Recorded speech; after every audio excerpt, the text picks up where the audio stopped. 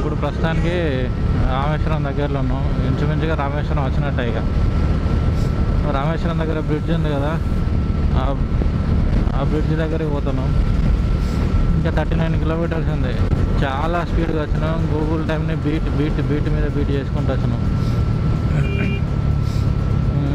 కానీ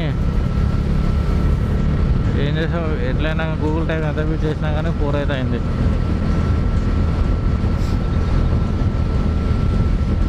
ఇంకొక 2 కిలోమీటర్ల మేబీ 2 కిలోమీటర్ల తర్వాత రామేశ్వరం బ్రిడ్జ్. చాలా అద్భుతం బ్రిడ్జ్ అది. కింద నుంచి ట్రైను, పైనుంచి అది.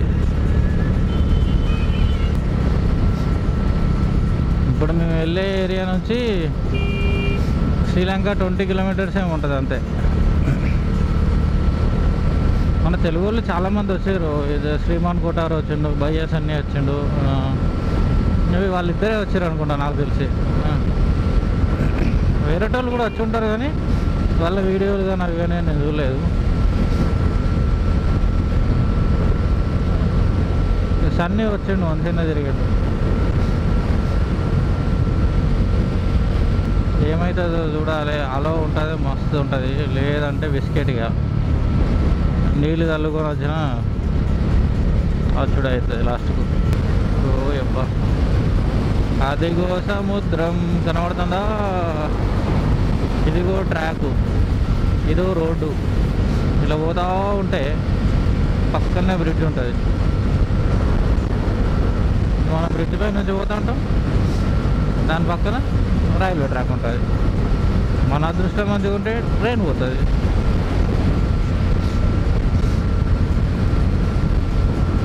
National highway 49. మనం అబ్దుల్ కలాం నుంచి వాళ్ళ గురించి విన్నప్పుడు ఖచ్చితంగా ఈ బ్రిడ్జ్ గురించి చూపెడతారు. ఈ బ్రిడ్జ్ని అట్లా బ్యాక్గ్రౌండ్లో వేసి చూపెడతారు. తమిళనాడు రాగానే ఈ బ్రిడ్జ్ చేసేసారు మళ్ళీ.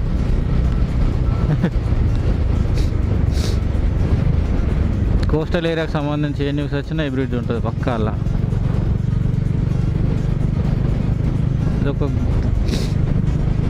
పెద్ద పెద్ద షిప్లు వస్తాయి. షిప్లు వచ్చినప్పుడు ఈ బ్రిడ్జ్ తీస్తారంట. నేను కూడా విన్నా, చూడలేదు ఎప్పుడు. ఆబ్వియస్లీ తీయాలి, లేకపోతే ఆ పక్క నుంచి పక్క ఎట్లా పోతాయి.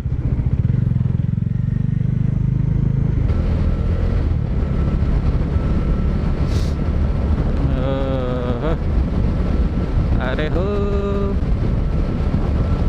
ఇంకేముంది రామేశ్వరం. ఎప్పుడుదో పాత బ్రిడ్జ్ అసలు ఇది యాక్చువల్గా అయితే. కానీ ఇంకా స్టిల్ దాని మీద నుంచి ట్రైన్స్ పోతూనే ఉన్నాయి.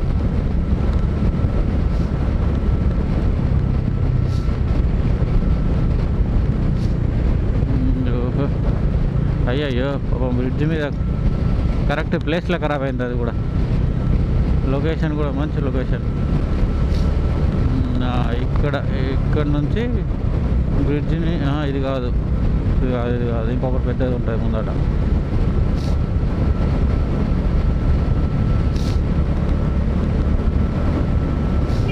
ఏ బోటు పోతుంది, చిన్న బోటు.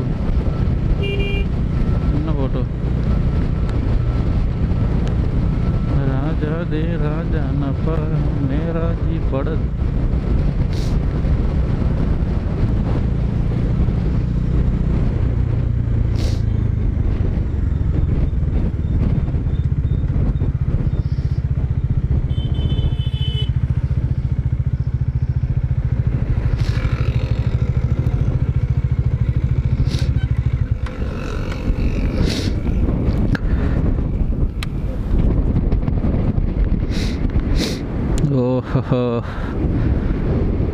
వెహికల్స్ వచ్చినప్పుడు దాన్ని పైకి లేపి, షిప్ వచ్చినప్పుడు మళ్ళీ షిప్ పోగానే కిందికి దింపుతారు. ఇవి పెయింటింగ్ వర్క్ జరుగుతుంది. అందులో గార్డు వాడు ఎట్లా పోతాడు వాళ్ళకి. Oh my God. అరే నీళ్ళు క్లియర్ ఉన్నాయి కారా, నీళ్ళు చాలా క్లియర్ ఉన్నాయి. ఏంద్రా ఇంతగానో కాలొస్తుంది.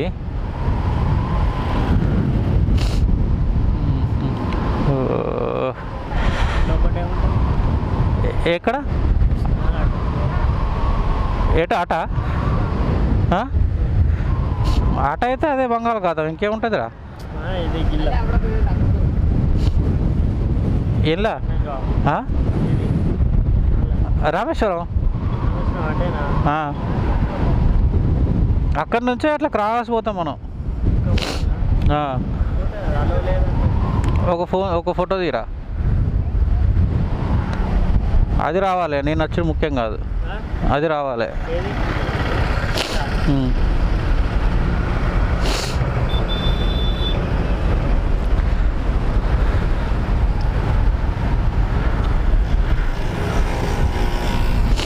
ఉండిగా మళ్ళీ నన్ను తీయలేదని నువ్వు ఫీల్ అవడు.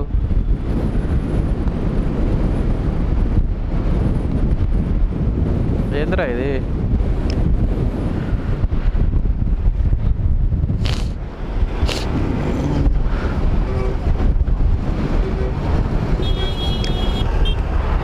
చలో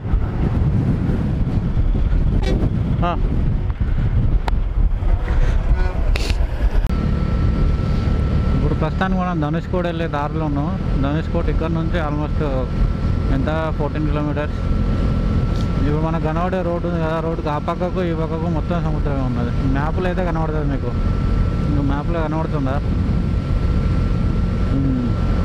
ఇటు పక్కన ఒక 100 మీటర్లు ఉంటుంది కావచ్చు మహా అయితే. చుట్టుపక్కల మొత్తం సముద్రమే, మధ్యలోకి వెళ్ళి దారి ఇది. శ్రీలంకకు 25 కిలోమీటర్స్ దగ్గర దాకా తీసుకుపోతుంది ఈ దారి. శ్రీలంకకు అంత దగ్గర ఉంటుంది అన్నమాట ఇది.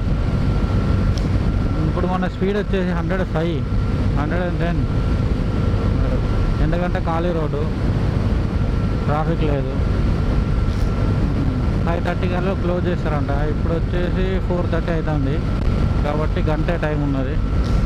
ఇంకొక 20 నిమిషాలలో అక్కడ రీచ్ అయినా కానీ పోయి కారు ఇప్పుడు కనబడుతుంది అనుకుంటా.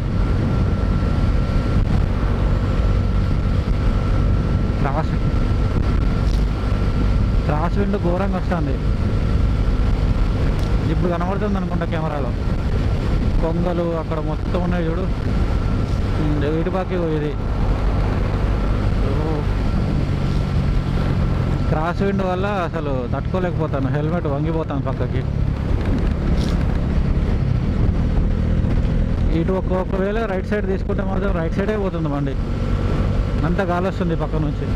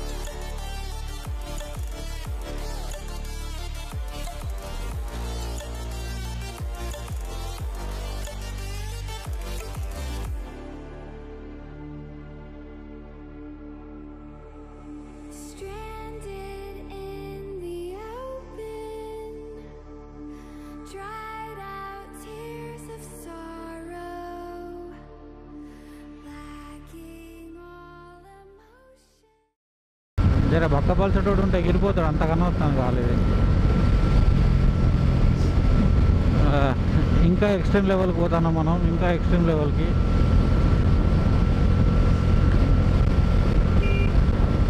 ఎస్, ఇప్పటి నుంచి ఇంకా ఎక్స్ట్రీమ్ లెవెల్కి ఇది. చూడండి, ఇక ఇంకేం కావాలి. ఇసుక కూడా వస్తుంది గాలితో పాటు, పట్ట తాకుతుంది.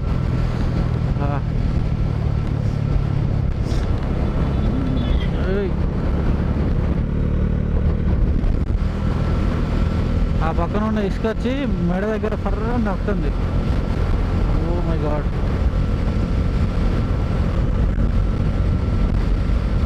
అమ్మా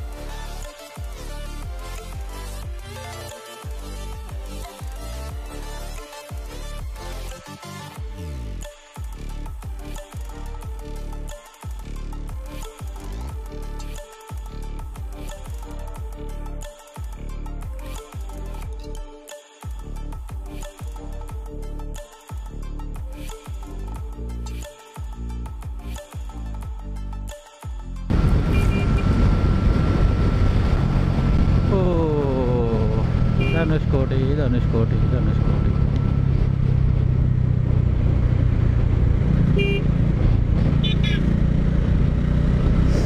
అందరు ధనుష్కోడి అనగానే ఇది పెడతారు.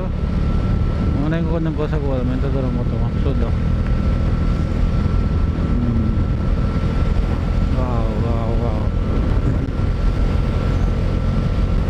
సీరియస్గా నేనైతే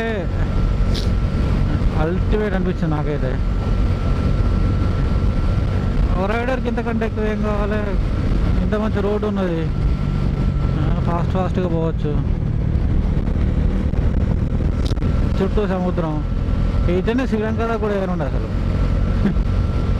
మన కోరికలకు అంత ఉంటుందా? అప్పుడు మన శ్రీలంకలో కూడా బండి నడపచ్చు.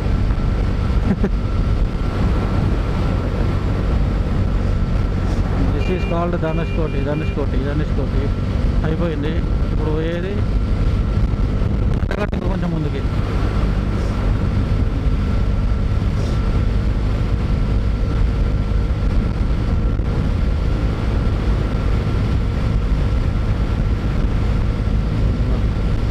ఇక్కడ పడవల కోసం కావచ్చు ఇది. అబ్బా ఓయబ్బో, పాపం వాటికి ఎగరడానికి కూడా అవుతలేదు.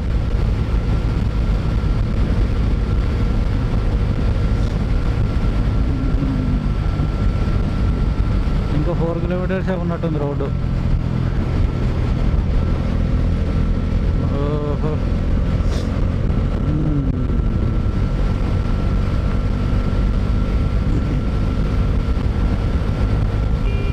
అసలు శ్రీలంకకి దగ్గర బార్డర్ అన్నమాట ఇది. ఇక శ్రీలంక బార్డర్ అంటే శ్రీలంకకే దగ్గర బార్డర్ ఇది అన్నిటికంటే.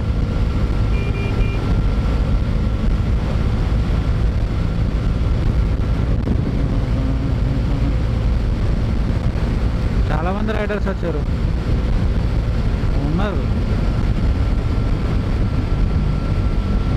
పాపం పక్షులకు అయితే వైతలేదు.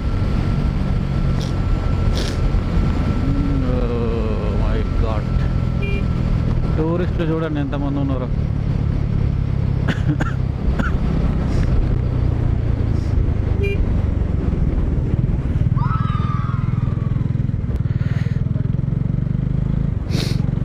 ఇది అన్నిటికంటే నియరెస్ట్ బార్డర్ అనమాట శ్రీలంకకి. ఇక్కడ నుంచి 20 కిలోమీటర్స్ ఎంత ఉంటుంది చూద్దాం. జూమ్ లెన్స్లో ఏమన్నా కనబడుతుందేమో. కనబడదు మ్యాక్సిమం 20 కిలోమీటర్స్ వచ్చే జూమ్ లెన్స్ మనకాడ ఇక్కడ. కానీ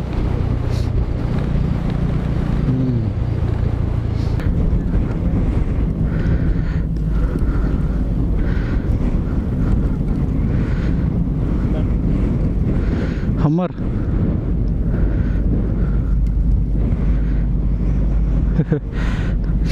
వేరే ఇది.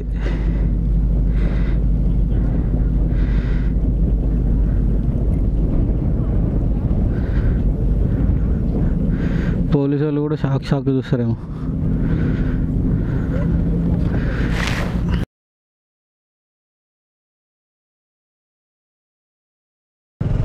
మేము ఎన్నో ఎక్స్పెక్టేషన్స్తో వచ్చినాం కానీ పోలీసులు కొంచెం ఓవర్ యాక్షన్ చేస్తారు ఇక్కడ. మేము నీళ్ళల్లో దిగట్లేదని చెప్పినా కానీ వినట్లేరు.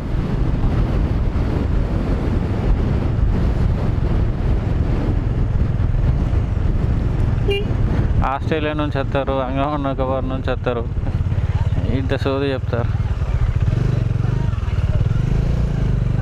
ఎందుకు చెప్తారేమో మళ్ళీ. వాంగే వాంగే వాంగే అనుకుంటా పోండి పోండి పోండి అని చెప్తాం.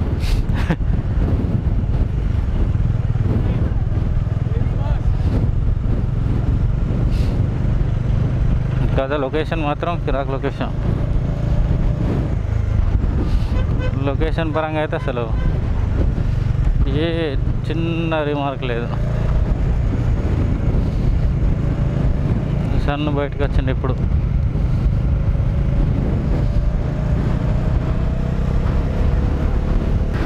ఇద్దరు పోలీసు వాళ్ళు ఉన్నారు. ఇద్దరు ఇళ్ళలో ఒక ఆయన చెప్పినాం ఎప్పుడే వచ్చినాం భయ్యా కొన్ని కనీసం నీళ్ళన్నా టచ్ చేసుకుంటాం అంటే వెళ్ళండి వెళ్ళండి అన్నారు. ఇంకొక ఆయన వచ్చేమో హైదరాబాద్ నుంచి వస్తారు, లండన్ నుంచి వస్తారు, సింగపూర్ నుంచి వస్తారు, ఆస్ట్రేలియా నుంచి వస్తారు, అయితే ఏంది స్పెషల్ ఏమున్నది అన్నట్టు మాట్లాడుతుంటాడు.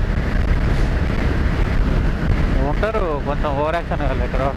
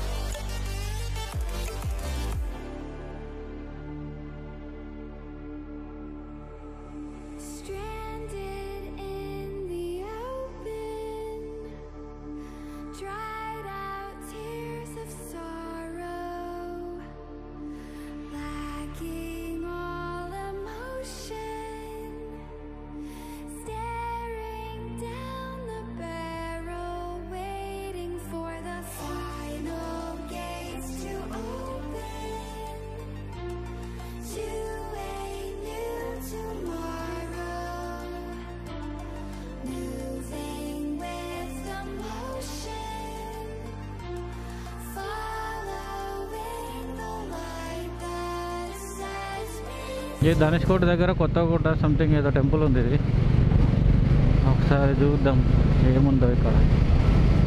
ధనుష్కోటి నుంచి రిటర్న్లో వస్తుంటే ఉంటుంది. ఇది పోయేటప్పుడైనా ఉంటుంది, రిటర్న్లో మేమైతే రిటర్న్లో వస్తున్నాం. చూద్దాం ఇక్కడ ఏమున్నదో.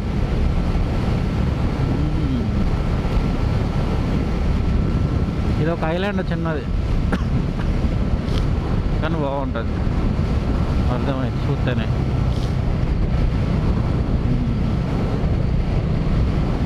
అచ్చా బాగానే మంది ఉన్నారు అయితే ఈ లెక్కన చూస్తే. ఇదే టెంపుల్.